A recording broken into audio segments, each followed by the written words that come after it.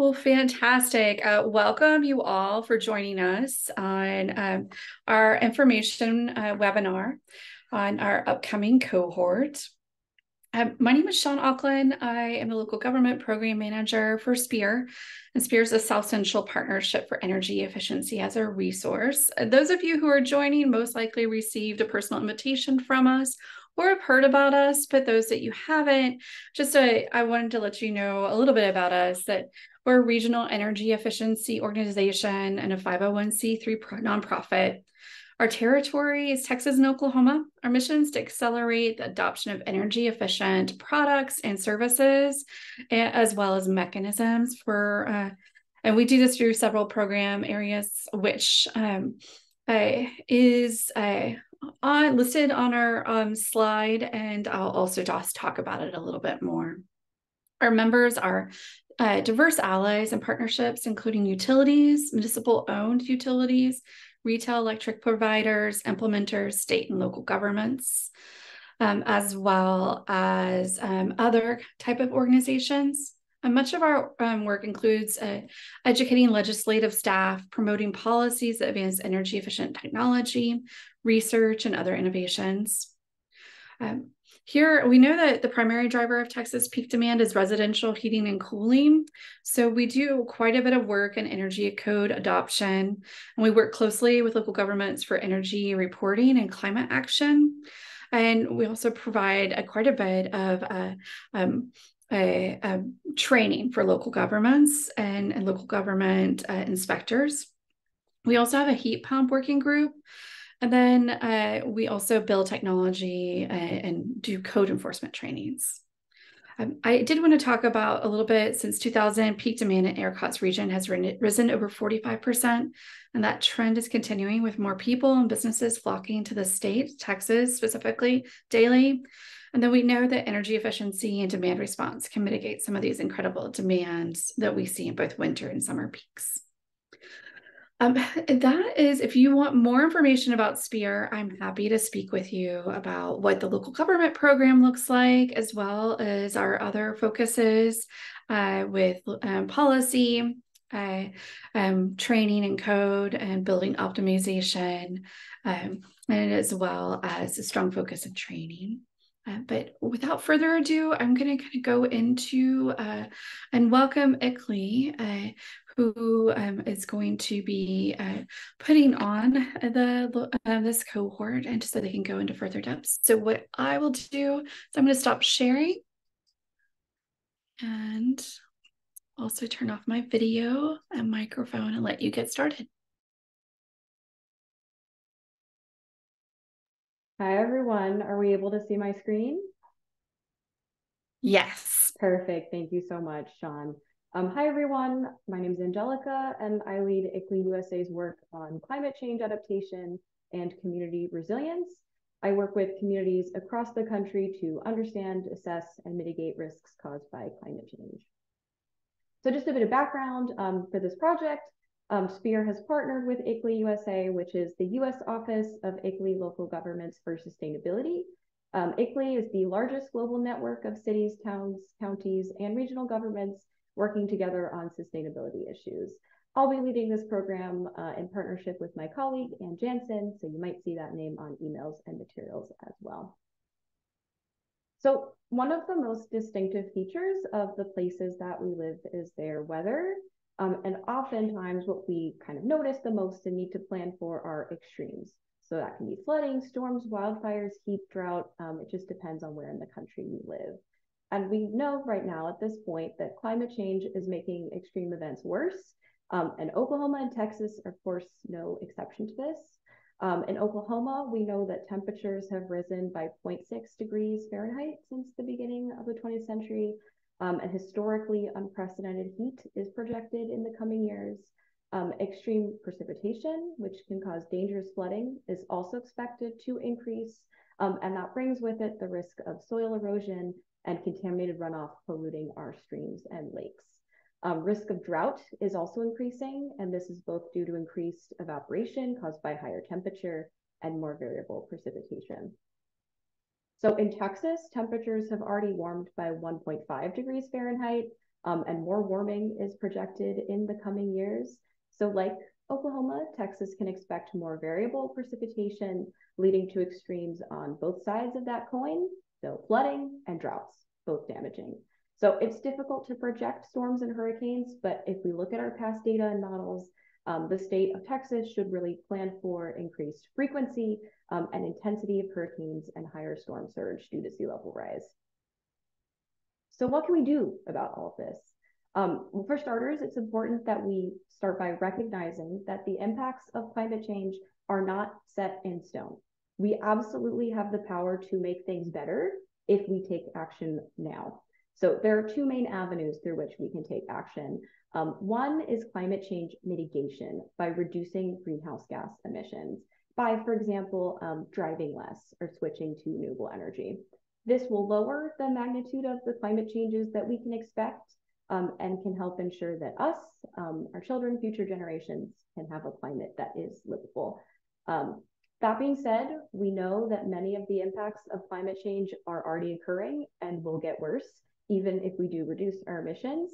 And so that's where the other side, adaptation, which is the focus of this cohort, comes into the equation. So adaptation includes actions that reduce the severity of the impacts to our communities. Some examples include flood protection, infrastructure upgrades, and disaster management planning. So this cohort opportunity has several parts. The first are live 1-hour web-based sessions monthly for 5 months, starting in January of 2024. During those sessions, participants will hear from a guest speaker, for example, a peer local government, and the ICLEI team will also give an instructional presentation and answer questions. We'll also be providing take-home exercises. These are brief, like less than a 1-hour time commitment homework assignments that can help you jumpstart your planning process. For example, that could mean we ask you to draw up a list of departments and external stakeholders to include in future work on resilience, or we might ask you to download climate change projections for your local area, something like that. And then the third element are group work sessions of about 30 to 60 minutes where you'll have the chance to practice key skills. So for example, you might work in groups to review your take-home exercises or have kind of group share outs of discussions. Participants will also have the option of scheduling up to 2 one-on-one check-ins with the ICLEI team to ask more individual questions. So our outcomes, participants should finish the cohort with a baseline understanding of climate risk and vulnerability assessments, resilience planning, regional climate projections, and inclusive community engagement. So if these topics are interesting to you, this cohort will be a great fit. Participants will also have the completed take-home exercises that you can use to jumpstart local resilience planning.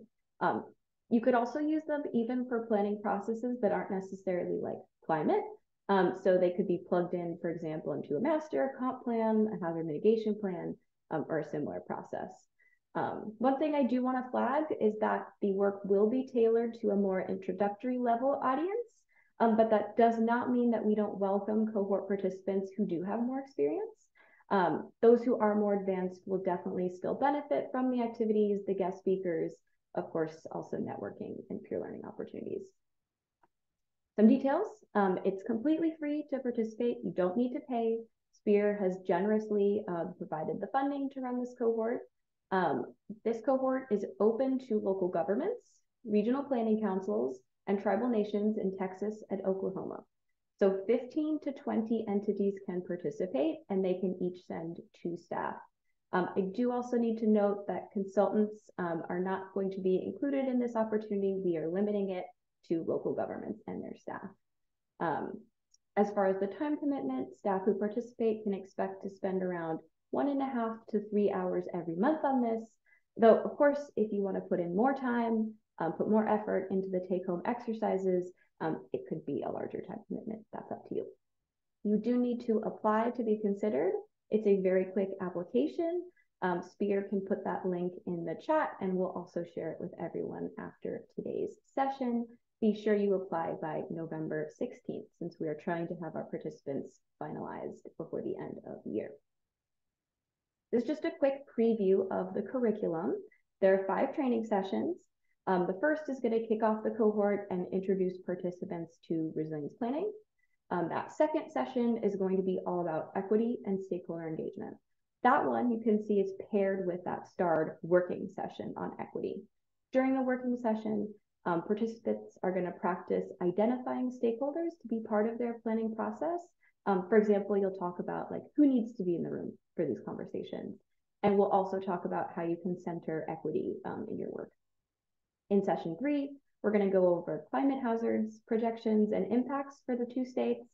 In case you're not familiar, climate projections are modeled future conditions. And so when you hear someone say something like, Texas could be X degrees hotter by 2050, that means that they're using a climate change projection. That session 3 will then be followed by a work session where we'll talk about your local hazards. That'll also be a great chance to ask questions on projections. Session 4 is going to be all about the mechanics of assessing climate vulnerability and risk. That's because if we're going to move forward into our action planning stage, we really need to understand with greater specificity what are our local government's risks and our community's risks. So for example, we need to know if a certain neighborhood floods every time it rains. That's an example. And then we want to be able to compare those risks to each other so that we know where we most urgently need to take action. We'll practice some of the methods that we talk about in session 4 during a working session, where we do a practice rapid CRVA. Basically, that means we're going to go through the motions of the activity so that you feel prepared to do similar work with stakeholders in your own community. And the results of that rapid CRVA certainly won't be complete, but they could be a strong foundation for anyone who then wants to go forth, after the cohort, during the cohort, to do this work in more depth. After that, we'll have a last session on funding and implementation. So we'll talk about ways you can identify adaptation actions and strategies, and also design resilience projects that are ready to receive funding, that are attractive for funding opportunities. Here's just a preview of what some of the take-home or homework assignments could look like.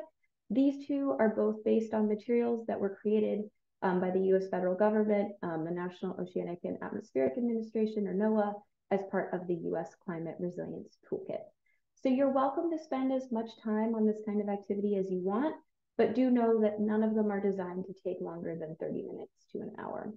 The specific exercises you see here, one on the left is used to brainstorm staff and community members you might want to include in your project. And then the other one has a set of instructions for collecting information about climate change projections from federal sources. We'll also be sharing the ICLEI USA Vulnerability Assessment Toolkit with everyone in the cohort. It has a template for a climate risk and vulnerability assessment you could use to structure your work, materials for community engagement, including a meeting in the box that you can customize, a survey template, and lots of other exciting things. Okay, I'm happy now to take questions. Thank you so much, Angelica. So we haven't had too many questions come in, but let's see.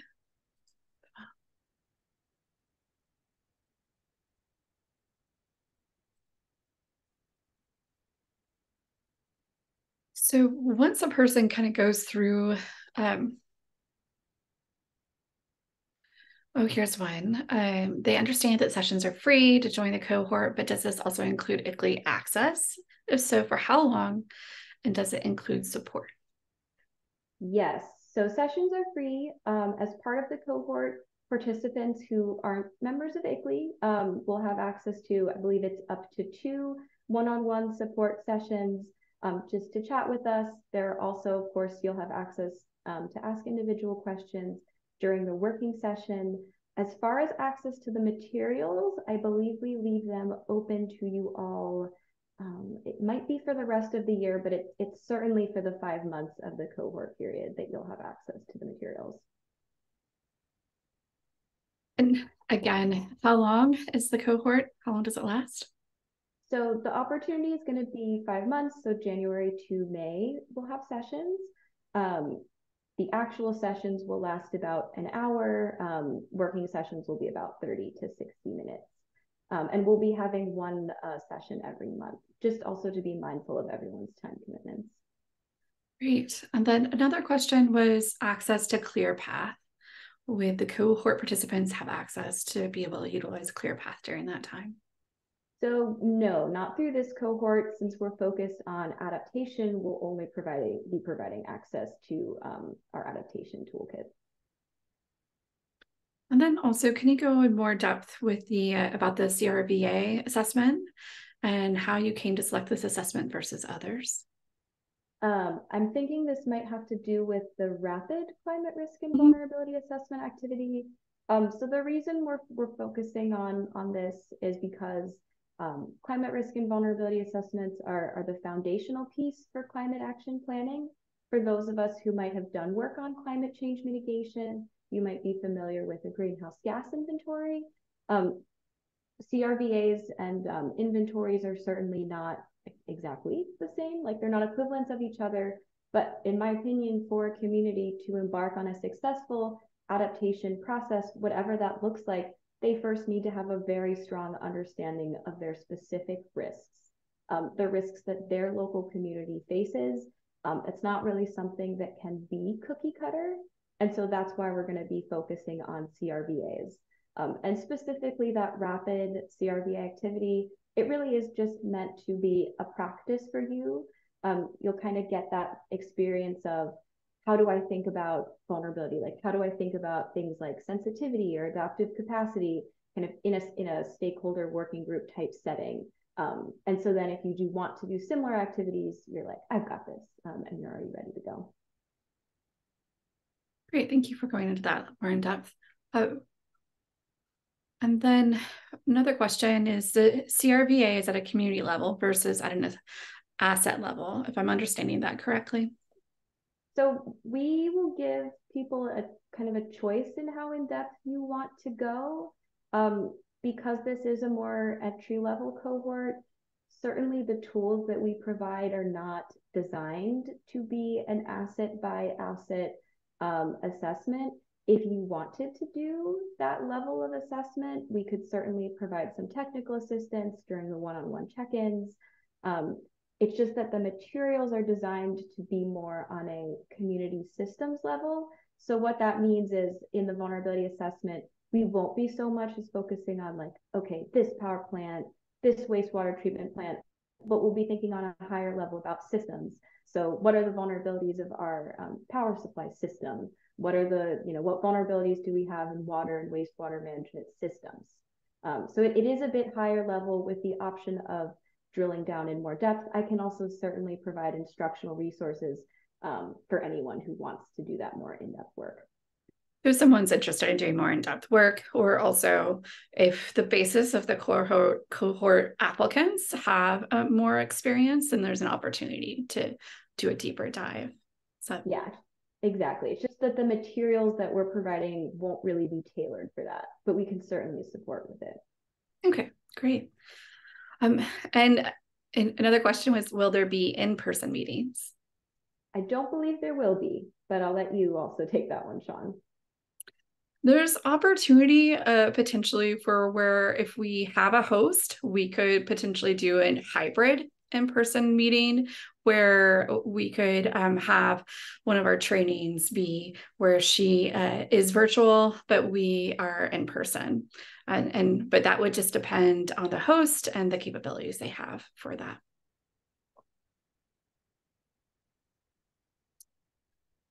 Any other questions?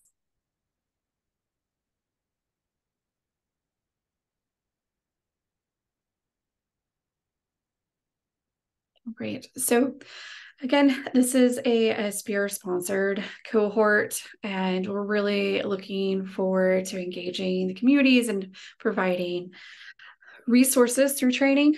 That is something that this past year through our statewide survey demonstrated that local governments are really wanting to have with their staff. They are leaning into more of a stronger need for technical training. And so this is a way that SPEER is stepping up and stating, hey, we will support that and sponsoring this ICLEI cohort on resilience. As well as we would love to see if there's any other communities who as she stated, will provide some basis for opportunities of you already having the information that you need once you finish this cohort to apply for a lot of the federal funding mechanisms that are going to be rolling out with the IRA and the IIJA.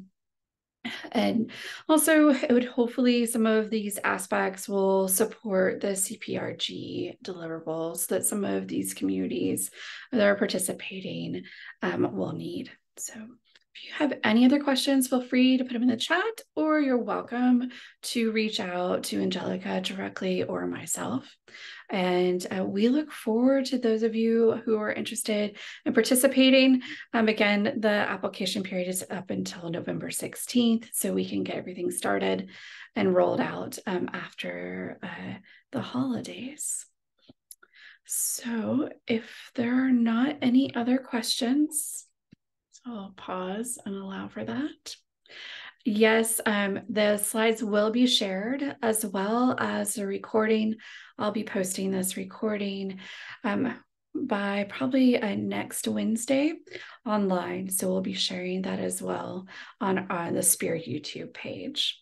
So the slides will be shared actually today, as well as an email with all this information that's been provided, including the application link and the one-page informational flyer that we have. And you can also, the YouTube SPEER channel will also be shared in that email today. All right.